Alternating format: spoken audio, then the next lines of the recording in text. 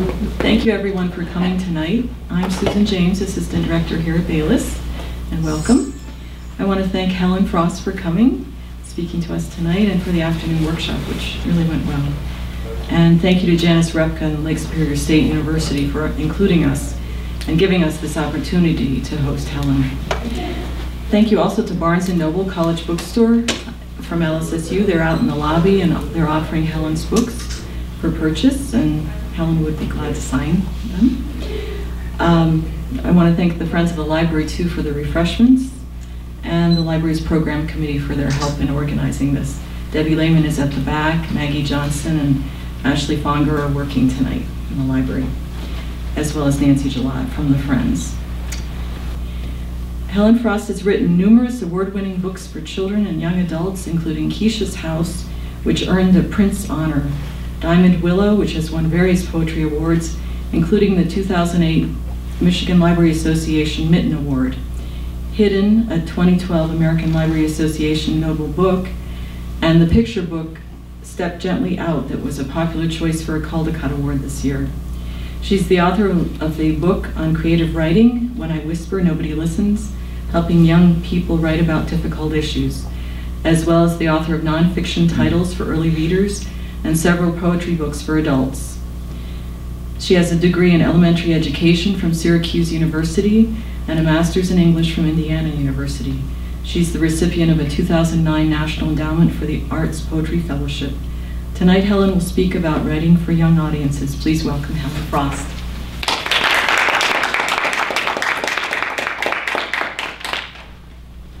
Thank you so much, Susan, and thank you everyone who's here from the library to help just enhance this evening. The Friends of the Library provided refreshments, and I want to mention Janice Repka from the university who has organized the whole event, and it's really been a pleasure to spend 2 days in your community, and I've met a few of you before, and it's nice to see the same faces again. I'm trying not to repeat myself too much.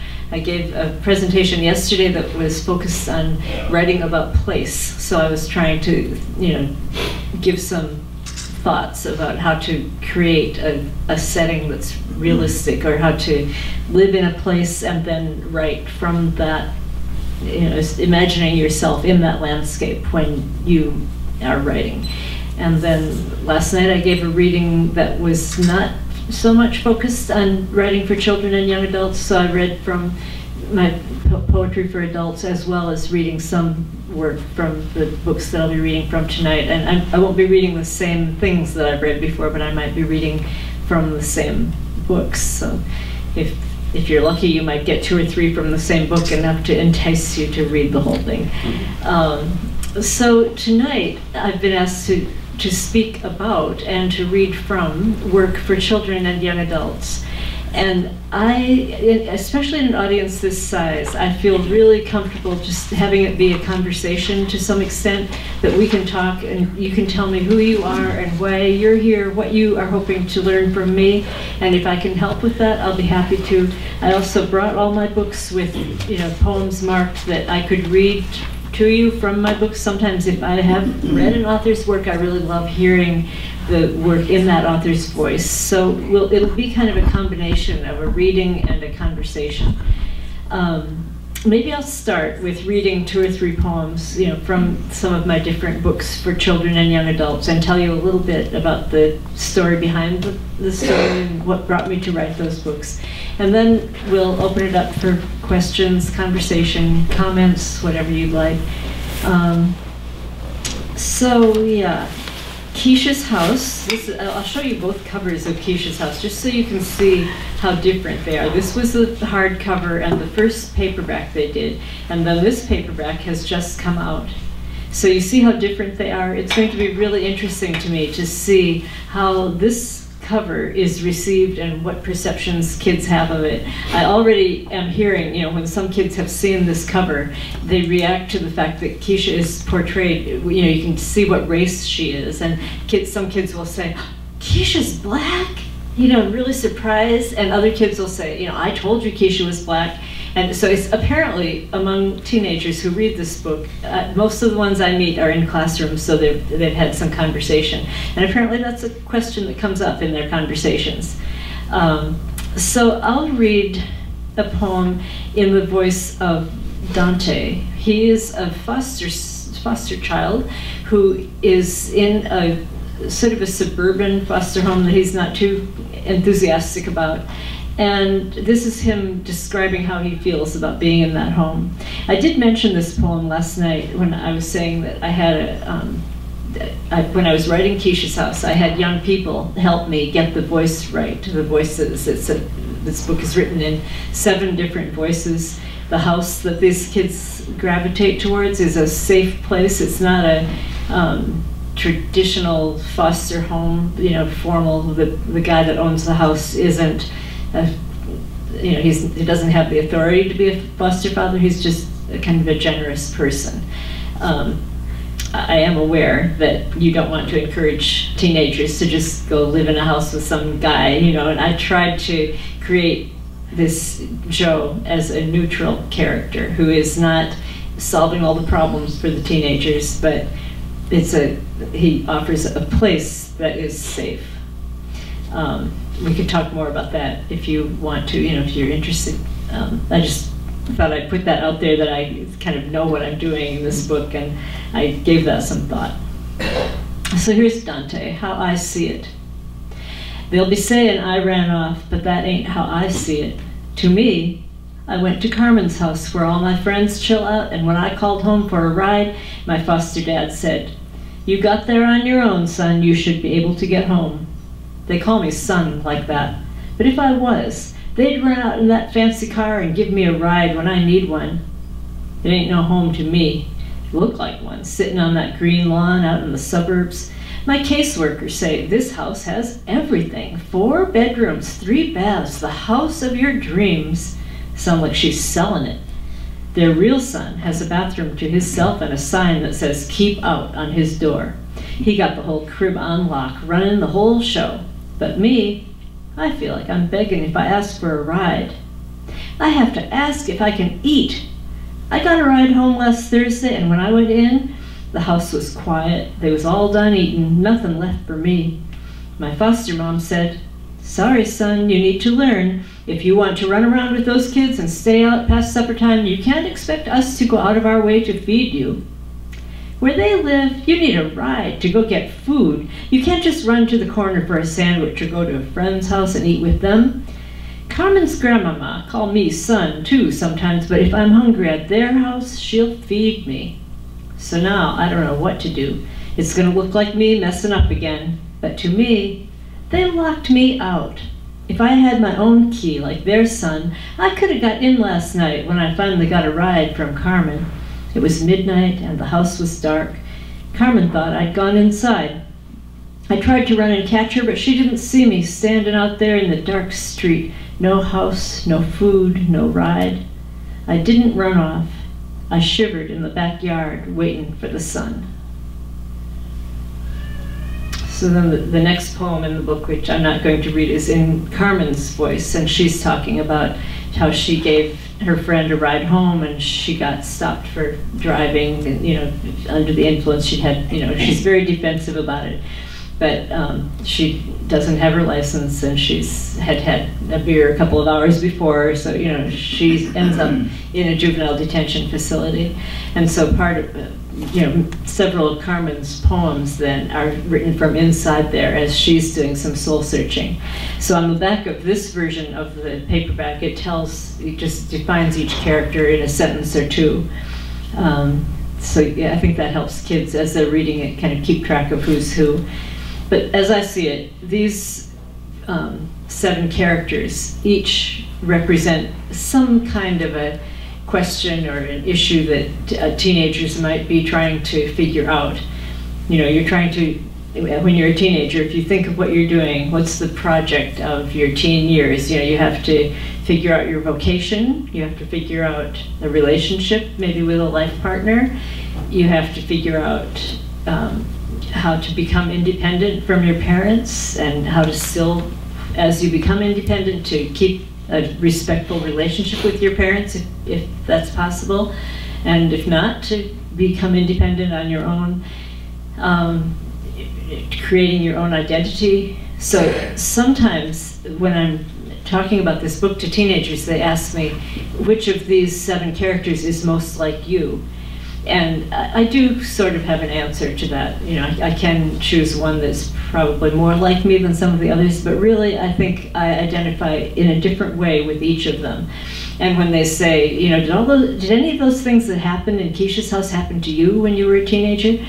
I'm sort of fond of saying that everything that happened in that book happened to me, and that sometimes elicits kind of gasps of surprise, because you know, I have to explain then that no, you know, I did not get pregnant when I was 16, and I didn't, you know, I wasn't kicked out of my house by my parents, but I did have questions about my own life that I had to resolve, that, you know, I might have had a different sense of what I wanted to do with my life than my parents had for me, and I had to figure that out for myself. So the emotional center of each character, you know, the central emotional question was something that I did face growing up, and I think everybody does. You know, we all go through these things as teenagers. So I don't think I'll read just maybe a little bit from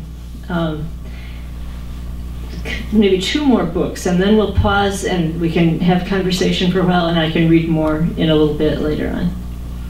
This is a book that this event is called Writing for Children and Young Adults, and so I want to focus on both children and young adults. This was the 2nd book that I wrote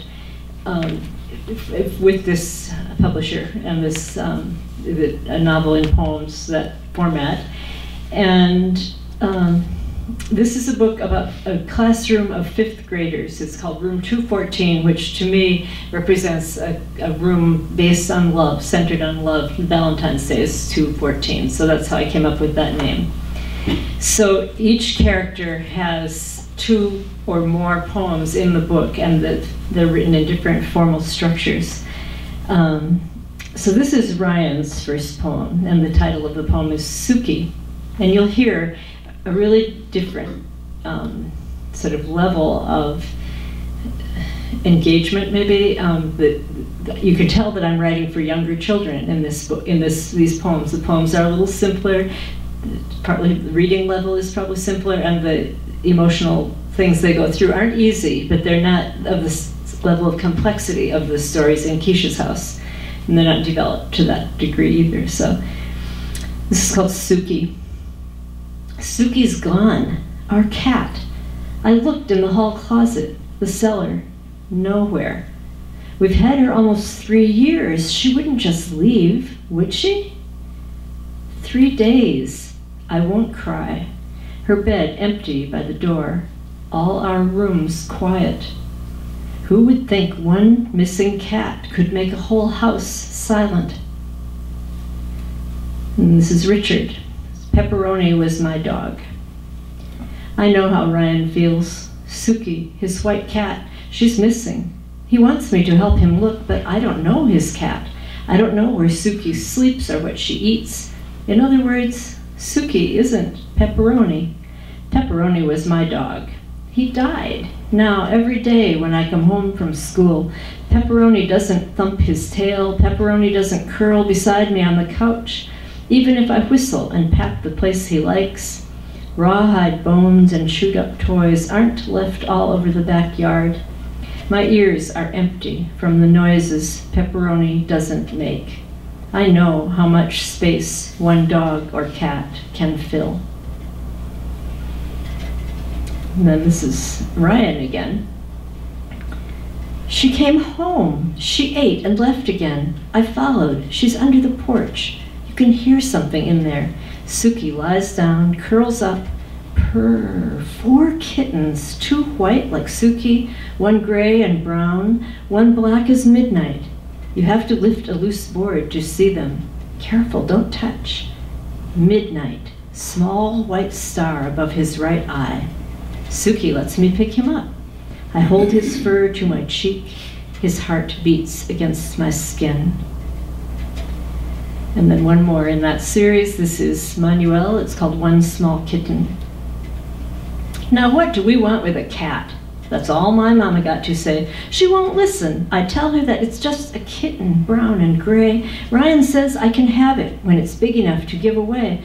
Mama says no. I say again, just a small kitten, brown and gray. I know a good place to keep it, a box in the downstairs hallway. I measured, and the box will fit my soft-eyed kitten, brown and gray.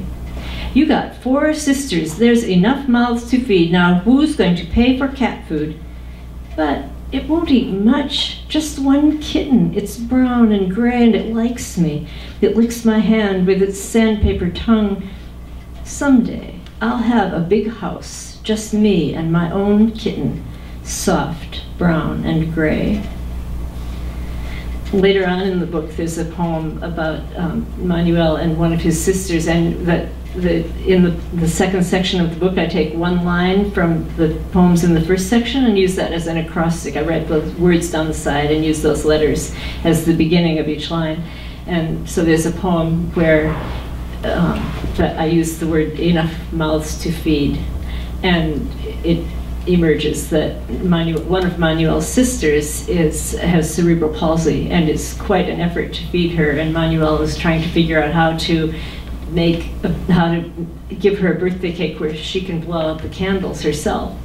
And somebody asked me, I think it was yesterday, or maybe it was this afternoon, if any of the poems in my books are based on real kids. And so that was a situation where it was, not exactly the same, but I knew a family where the younger daughter was concerned about her older brother who couldn't blow out his birthday candles. He had cerebral palsy. And they actually went to a place where scientists were working on developing ways of helping children with disabilities. And the kids came up with this idea of putting a board with a hairdryer on it, and so that the boy could like hit the board and then turn on the hairdryer and blow out the candles. And it actually worked. And I love that so much. I said, could I use that in a book? And they were like, of course, you know. So that's the kind of thing where you might hear something and you just think, it's so great. And I always ask permission, or generally, if I possibly can. But I just wanted to give you some sense of the relationship between real life and my books. So let's pause for a minute, and I'll do this throughout the reading. What kinds of questions do you have? What do you wonder about my writing, or about your writing, or the world of children's literature? What do you want to know? How did you break into? Yeah, she asked me this earlier, and I said I didn't save it for this exactly, but I just said other people might want to know too. So if you have a children's book that you've written, how do you get it published? How do you break into the market? And I did answer briefly to just say it's not easy. It's very difficult, but I stand here to say it's not impossible either. And like anything, I wouldn't say, if you just want something bad enough and you keep working until you'll get it. Just keep working hard until you get what you want. It's not that easy. It's like you keep working hard, not having any idea if you will ever break in and get a book published. It's really hard. So I had been writing I spent about 20 years learning to write poetry and sending individual poems off to magazines. No monetary compensation at all. You just, as a poet, you do not expect to earn a living writing poetry. It doesn't happen. And then I had a book of poetry published for adults, and then I kept writing both. For a long time I was writing prose for children and poetry for adults, and then when the breakthrough for me came when I realized that I knew two different things. I knew a lot about children's literature, and I knew a lot about poetry, and I started writing the Keisha's House poems in the voices of teenagers, and that became a novel. When I finished it, I'm like, oh, I wrote a novel. It wasn't like I even really set out to do that, but that's how it developed. And I sent that out, I don't know, 3 or 4 or 5 times. One time I entered it in a competition for, it's this organization called SCBWI, and if you write for children, you'll learn to know that it's an organization for children's writers. And it was a work in progress contest, and it didn't win. I think it got an honorable mention. But about a month after the results were announced, I got a letter from an editor in New York, and she said, "I've read your manuscript in progress, and I would like to, when it's finished, I'd like to see it." Well, that was like gold. You know, I was holding this letter. I was so ecstatic. You know, this is so awesome. And then, so I really polished it. It was already pretty polished when I sent it off to that contest. And I worked really hard, and I sent it to her. And then, you know, a month later, I get this little thin envelope saying, "Sorry, you know, it's not for me." And I still remember that day, just like going into a bookstore in Fort Wayne where I live, and just like looking around at all these books on the shelf and kind of like, who are all these people? You know, just like, it was just frustrating to have felt like, you know, somebody even who asked to see it then turned it down. You know, that was just a low point. So then I thought, well, where would I really like to have my book published? And I thought there's a publisher that's very well known for literary fiction and poetry, Farrar, Straus and Giroux, and they also have a division for children. So I thought maybe they like literary books for kids. You know, that was just my reasoning. And I don't think I had even done what I always tell everybody else to do, which is read a lot of books that are published, you know, pay attention to who's publishing what. And when you see a publisher that's publishing not exactly the same as you, but, you know, something that you think might be compatible, that might be a good place to send your work. So I called a friend and asked her to suggest an editor at Farrar, Straus and Giroux, and she suggested Frances Foster, who then, and they always say, at least at that time, 10 years ago, they were saying to let an editor have something for 3 months, and if you don't hear, then it's okay to send it out, or to let them know that you're doing that or something. So anyway, I sent a cover. I think I worked longer on the cover letter than I had. I really wanted to make a connection. I wanted her to know that it wasn't just random, you know, that I had selected her and that I admired some of the other books she had published. She had recently published Holes. That was a book that I think is just wonderful. I love, and I've since learned more people that she has published. Anyway, so 3 months later, just about the time that I had given her, she called me on the phone and she told me she loved my book and she wanted to publish it.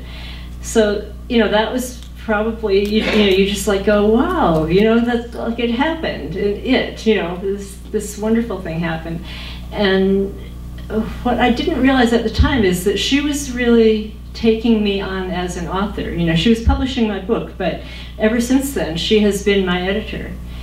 So all these novels and poems I've worked with Frances Foster on, and it's a wonderful relationship. She, you know, each book of mine is so different, and she really knows how. I think she has a lot of different authors that I have a lot of respect for, and she knows how to kind of bring the best from each author, and then with each author, she must, at least with me, she really knows what each book is kind of trying to become, and she'll read a manuscript and mostly she's, you know, says she loves it, and she's, you know, has a few questions and a few tweaks, and just once she has not loved something that I wrote, and I realized I had a lot more work to do on that book, and it did eventually get published, but you know, that's a long road.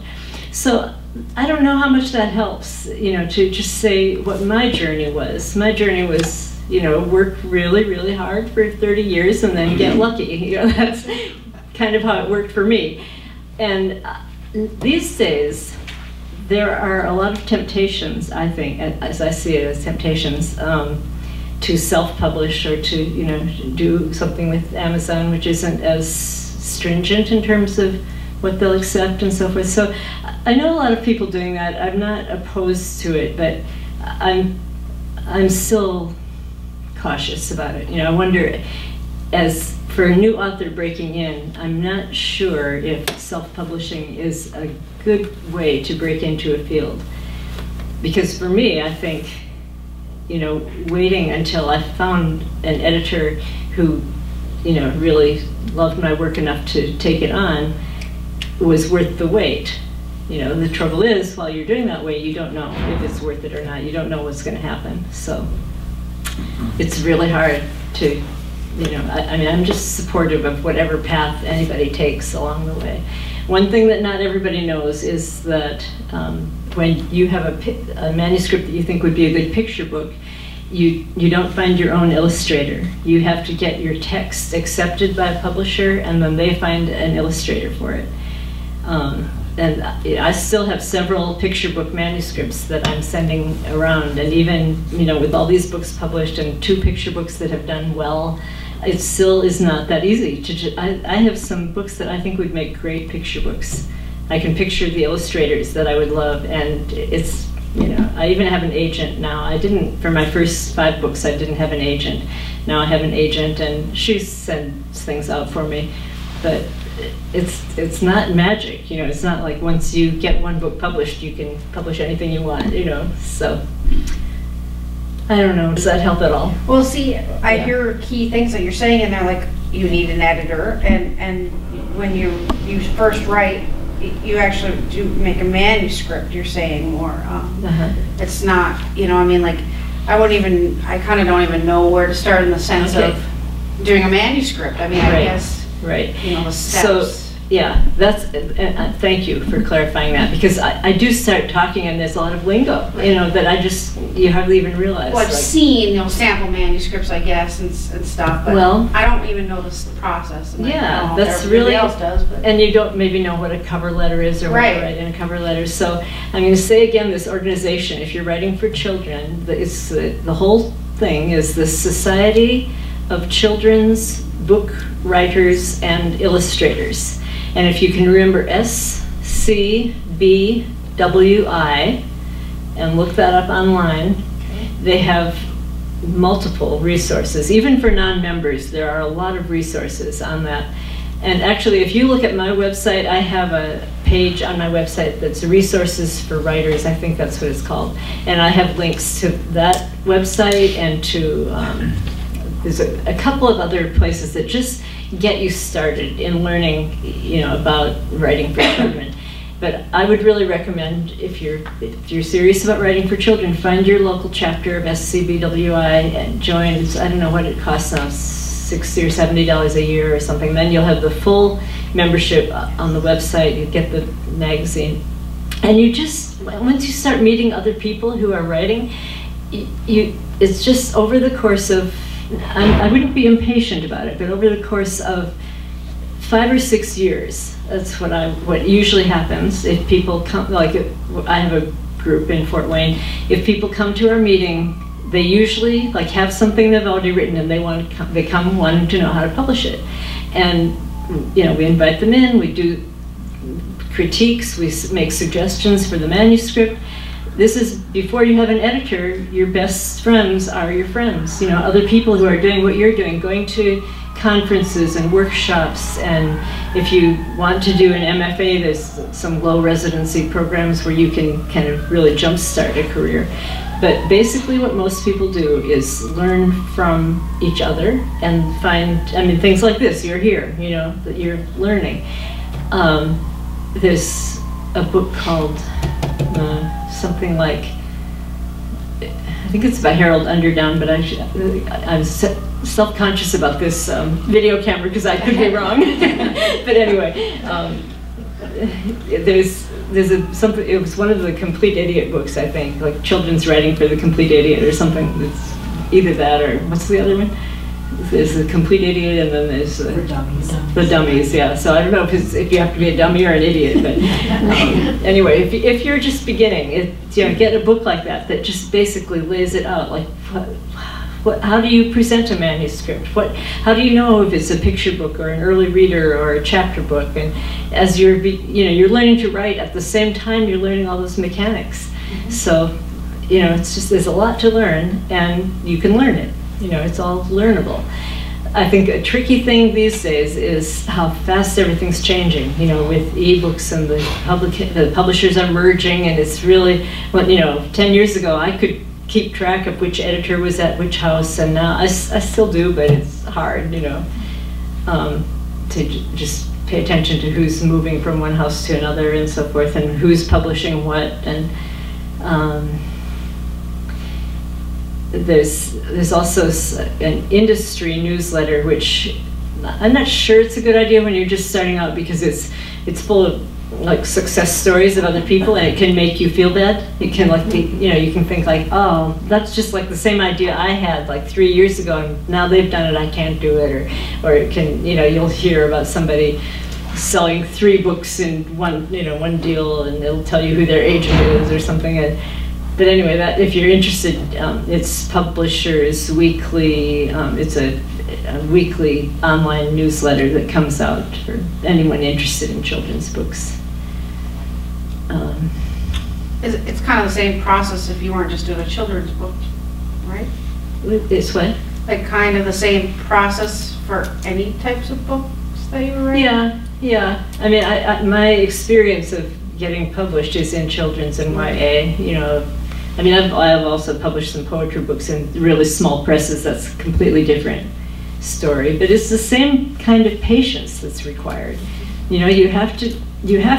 What some people, I think some people think that if you just have the magic key to how to get published, then you'll get published. And really, the magic key is in being a really good writer. So I can remember.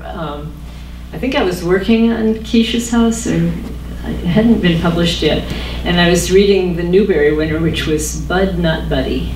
And my husband came home from work, and I was just saying, this is so discouraging. I'll just never be able to write a book like this. It's just so good. I was so admiring of it. And he goes, Helen, it's the Newbery. Kind of like, take it easy on yourself in that way.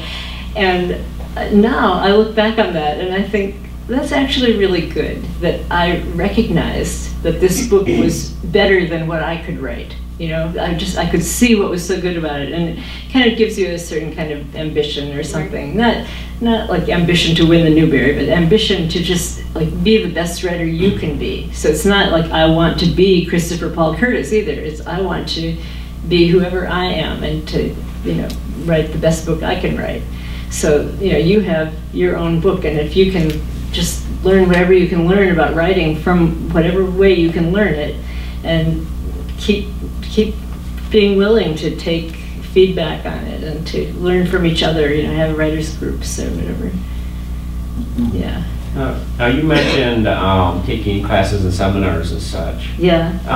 But if you have a manuscript, do you think that there's any utility in hiring an editor to help you polish it? Do you think that'd be just a waste of money? Or? No, I don't think that's a waste of money.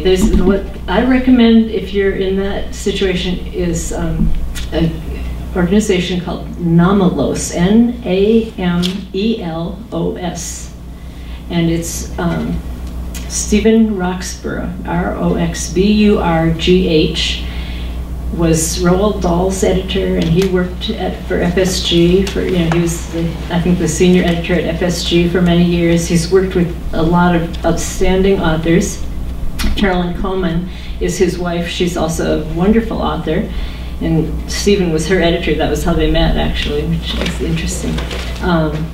But if you look that up online, NAMELOS, they have a service where I think they'll read something like 10,000 words and give you a critique of that 10,000 words for maybe $250 or something like that, which is reasonable, if you're given that level of expertise. And so it's Stephen and 3 or 4 other people.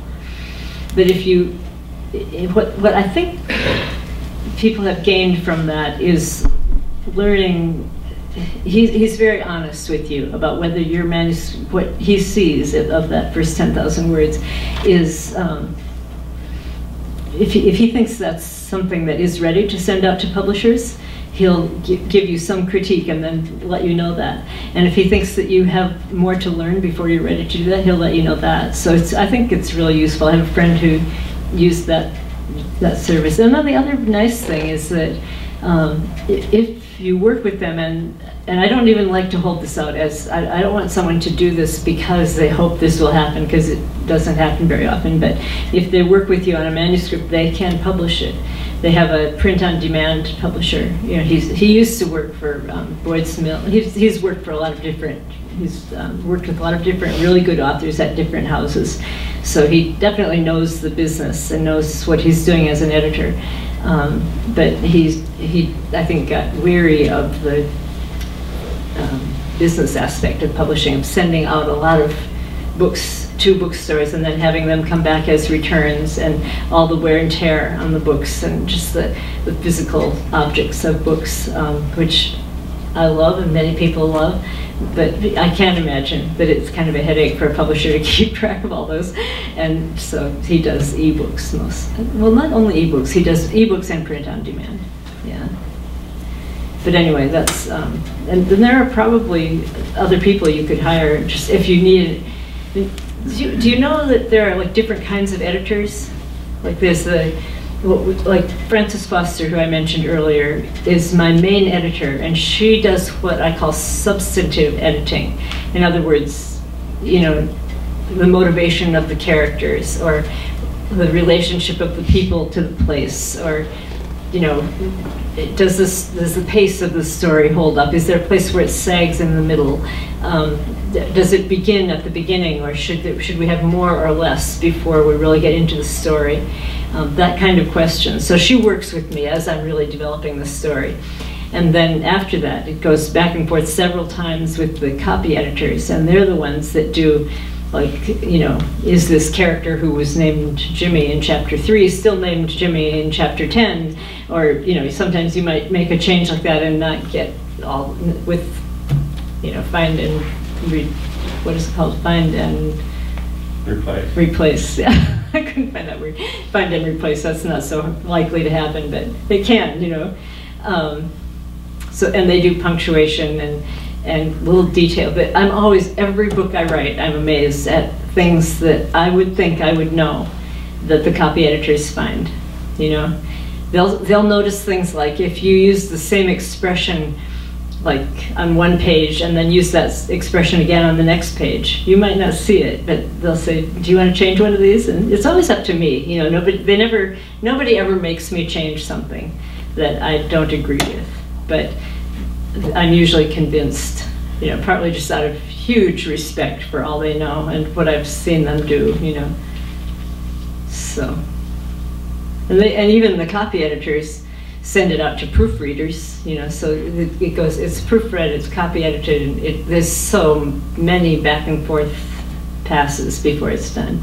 So yeah, I think if you are going to self-publish, or if you want to send something off to an editor, if you're not really confident in your own, you know, your own ability with the mechanics and it wouldn't hurt to hire an editor.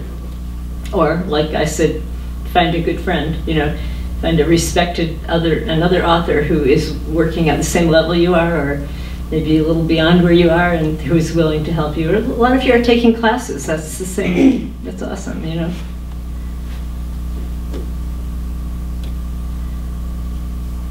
So we've kind of been talking around the same type of things, but what are some other questions that people might have?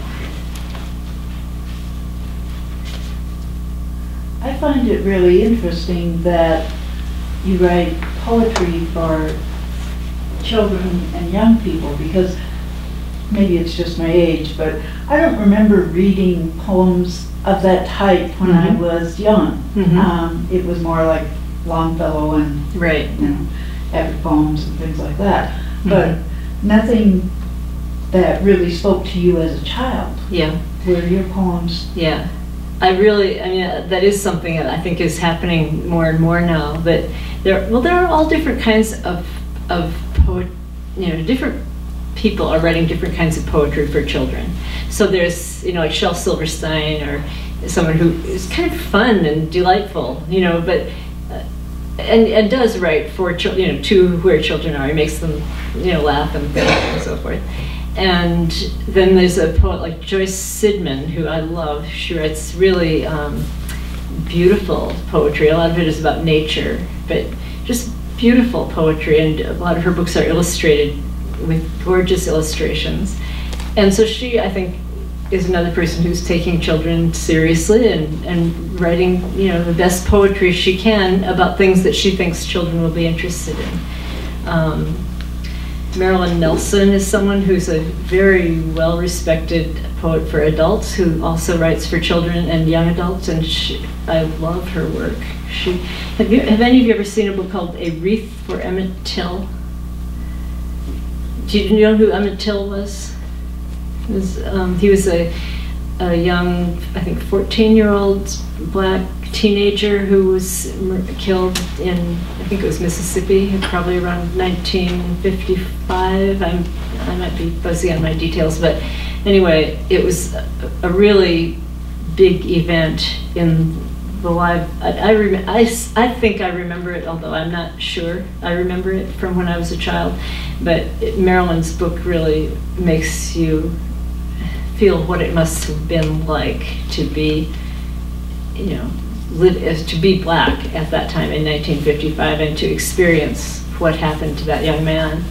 And she just writes, it's a beautiful, formally structured crown of sonnets, 15 poems long, with a really tight formal structure and just passionate and beautiful. I'm just like kind of going on about it because that came to my mind about there are all different kinds of poets writing for children. You'll have people writing kind of fun poems, historical poems, people that will take one idea maybe about animals or something and gather an anthology of books about animals. Marianne Hoberman is another poet that she has been writing for many years. She's really meticulous about rhyme and rhythm and just the sound of her poems. I remember a picture book that she wrote when my son was young, so 20-some years ago. It was A House is a House for Me, and it was like, all these different images of something being a house for something else, and just letting her imagination go with that. But I do think that what I'm doing is different than what people did when I was a child. I think that when we were children, it was more, like you say, sort of little stories in rhyme and rhythm. And I think people are being more experimental now, both for children and for young adults. There's a lot of different things. When you were starting to learn the craft of poetry, who influenced or inspired you? Mm-hmm. I don't know if they were contemporaries at the time or classic poets or... Well, when I went to Syracuse University in the late 60s and early 70s, and I had W.D. Snodgrass for a teacher, and Philip Booth was one of my teachers. And then in the years since then, I had workshops with William Stafford. It's interesting that, just a second, let me get a drink.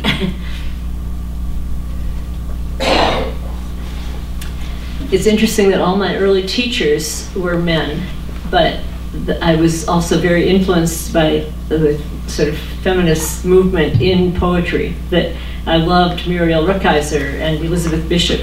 I wouldn't call Elizabeth Bishop a feminist, but she was, a woman poet that was very well respected. And then there were I would say that there was a certain group of women writing around the time that I was just beginning to write. Denise Levertov was someone that I loved. And now there are, hundreds of women poets. It's just, if you look at an anthology or the list of the chancellors at the Academy of American Poets, it's, easily half women in most things. But I really remember, like in the late 60s, early 70s, looking at an anthology of 100 poets and finding 4 or 5 women. That was quite typical. So I feel like I've been really lucky to be coming of age in a field that's opening up and open to women. So both in poetry and in writing for children. I think, my timing of entering into the field was probably fortunate, like that, yeah. So there were so many poets that influenced me, and definitely my contemporaries, people who are, around my same age that have just been friends all my life. I have, and some of the people who were graduate students at Syracuse when I was an undergraduate, that I really admired. Hi, come on in and don't be shy.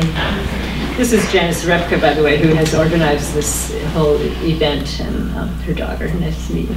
Yeah. So where was I? Talking about the graduates. Yeah. So when I was like 21, I thought someone who was 28 was like really old and wise, and I, listened to every word that they said, and I look back at that and kind of chuckle now, because like 28-year-olds are like my kids, and they're friends, but that's it's a substantial thing that you do in your 20s, that growing up decade, I think. So anyway, a couple of the people that were my teachers when I was an undergraduate were graduate students who I'm still friends with, and that's a cool thing, So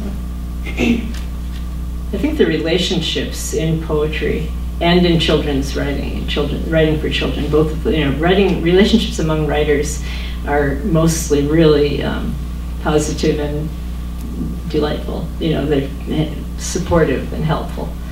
So that's I keep saying, know each other and work together and keep, even if you're finished taking classes or if you haven't started taking classes yet, nurture the relationships that you have among other writers, and find people you trust. And if you find someone that doesn't speak to your writing, if you don't think they understand your writing, keep looking until you find someone who does.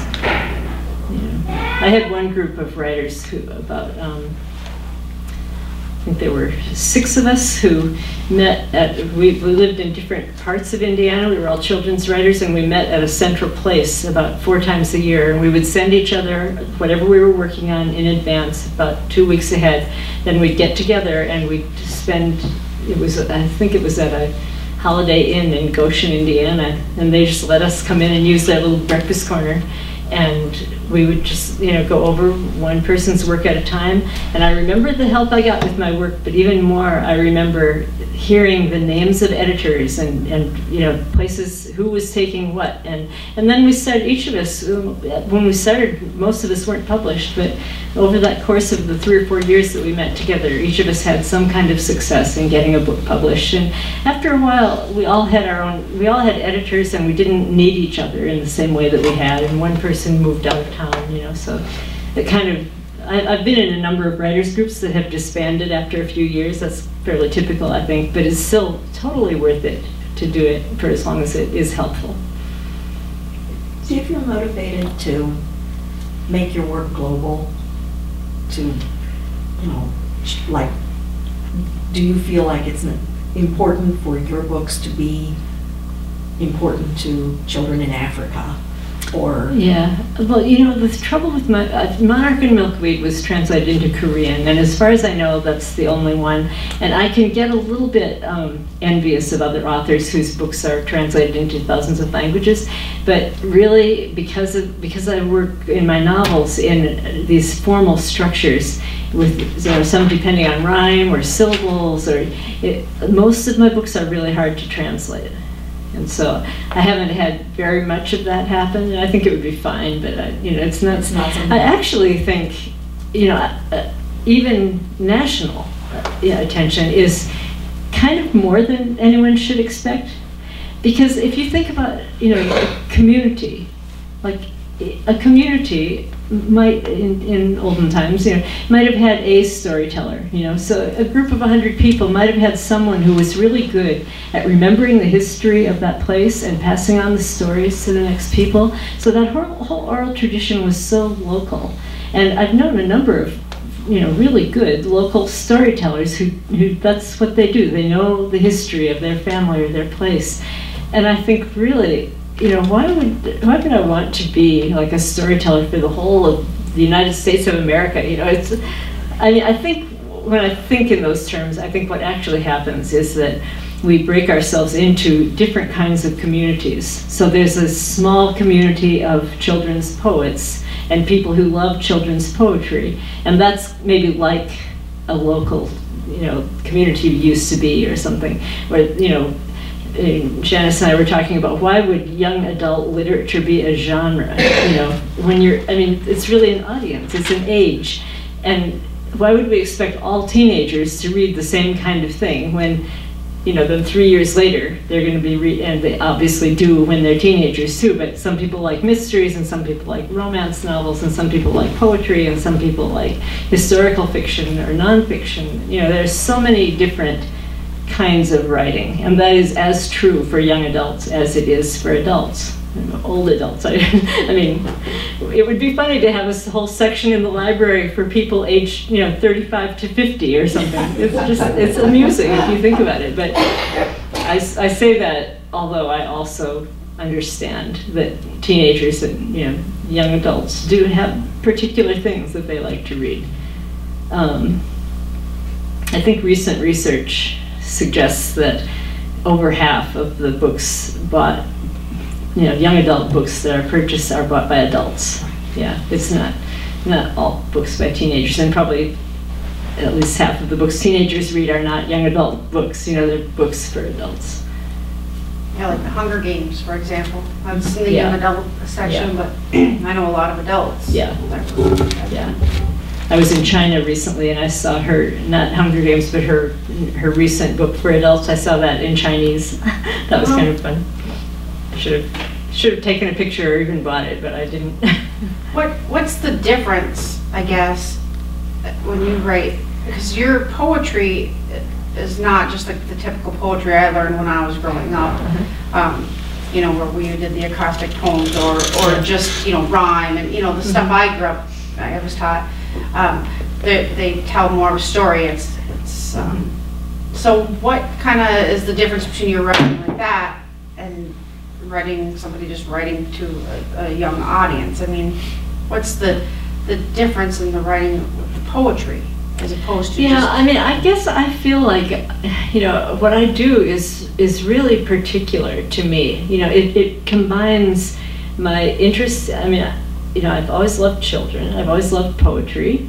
I've worked with teenagers extensively.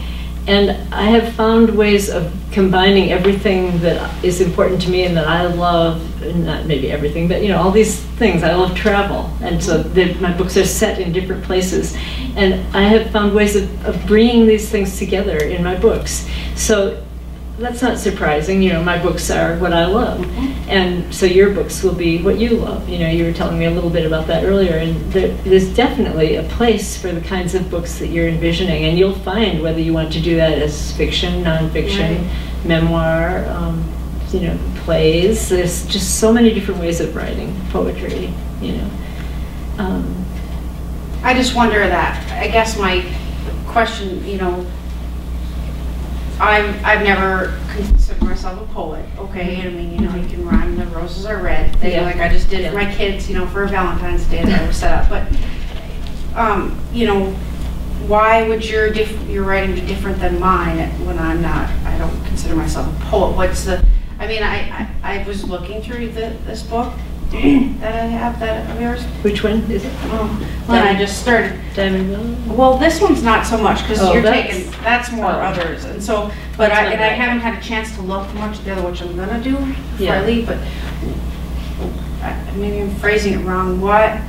It's not, when I skimmed through, it's not set up like I'm used to seeing just a poem. Yours are telling more of a story. Yeah. The poetry. I mean, that's it. I have a hard time, like, you know, I am a poet because I've written poetry for both adults and teenagers. And I guess I'm a novelist because these books, these long narrative poetry things that I do have, you know, complex story and characters and setting and those things that novelists do, you know. So I'm comfortable calling myself either of those things, but the comparison that I make sometimes to writing a novel in poems is like, I don't know, it's just a videotape I saw on YouTube or something of a surfer who just like surfed like for like 5 minutes. It just looked so exhilarating, just this really long wave.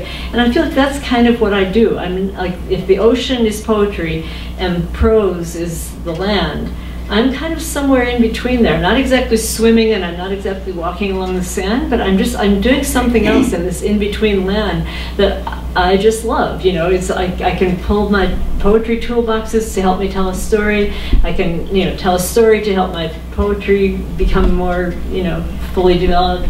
And it's just fun for me, you know, so that's just who I am, you know. And so as every writer, I think, has their own journey to find out what you can do best, and how do you learn how to do that. You know, you learn from each other, you learn from going to conferences, workshops, you know, all kinds of ways.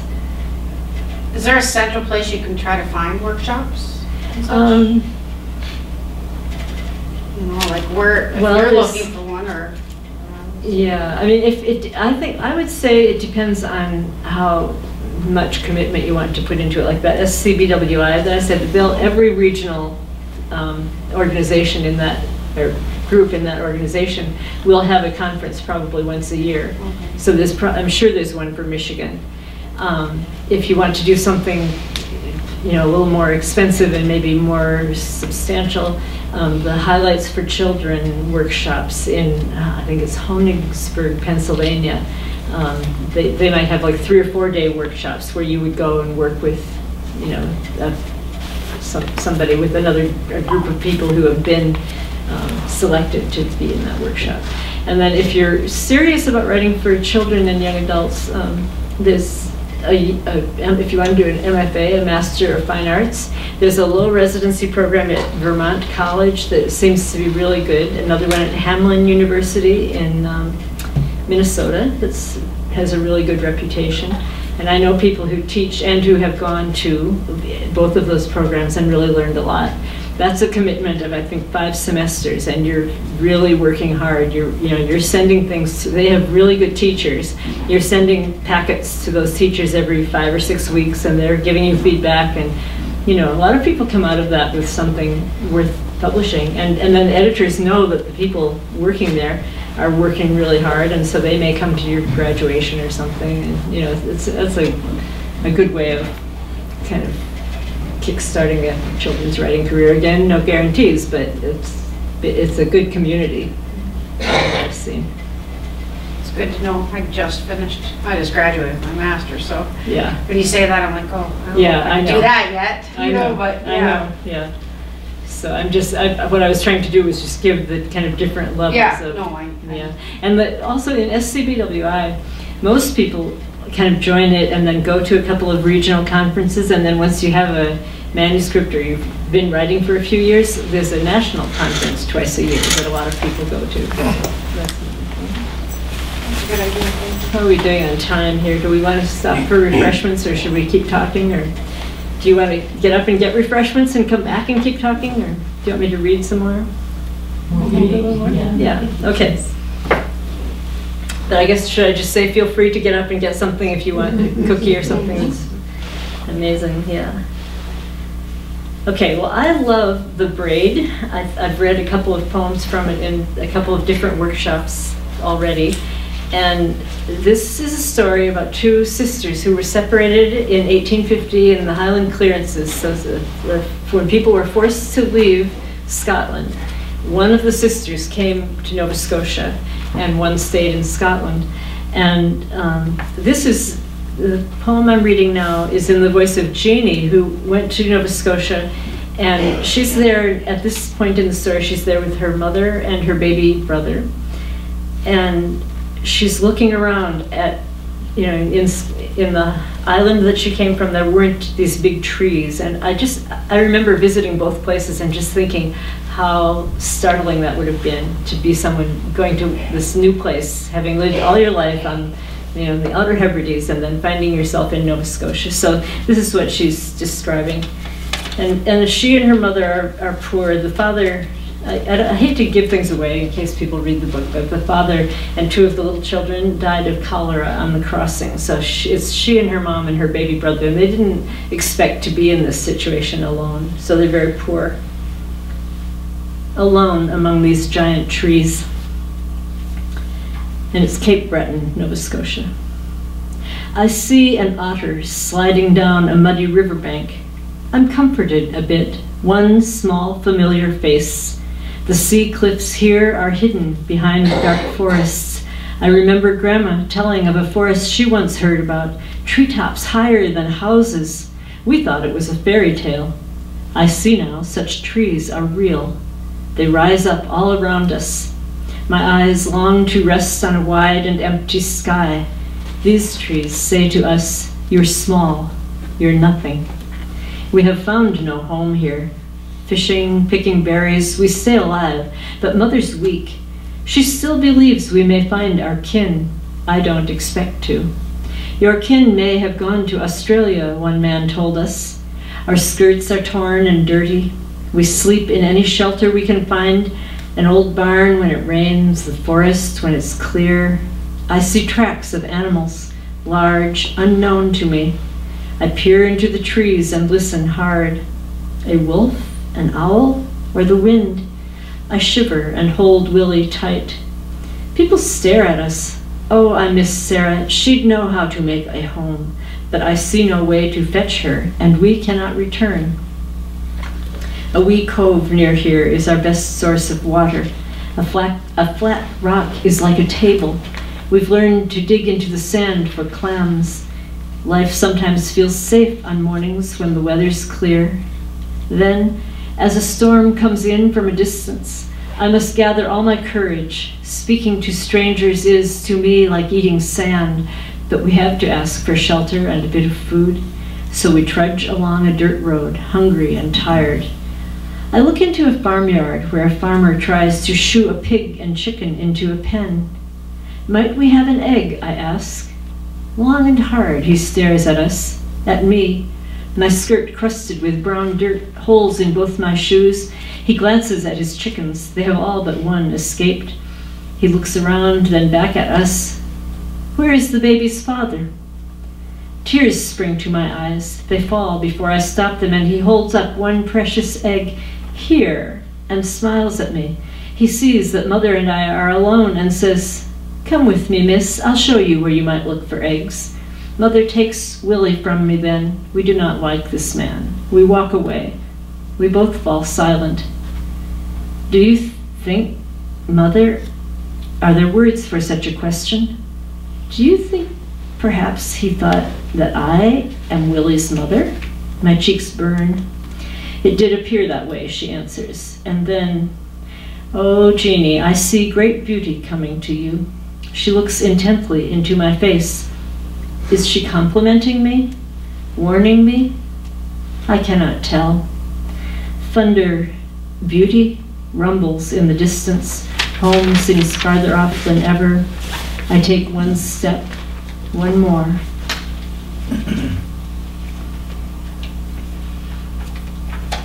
I think what I loved about writing this book was that each poem, felt like a poem in itself. Like that poem tells a little mini story, and then they all together, combined into the larger story.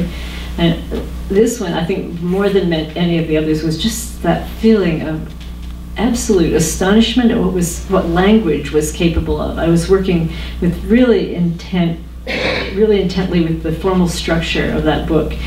And I remember, again, my husband coming home one time and kind of saying, "What happened?" Like, I looked like something happened that day, and he was thinking I'd had some traumatic experience or something. I was just like, it was just an amazing day to be writing.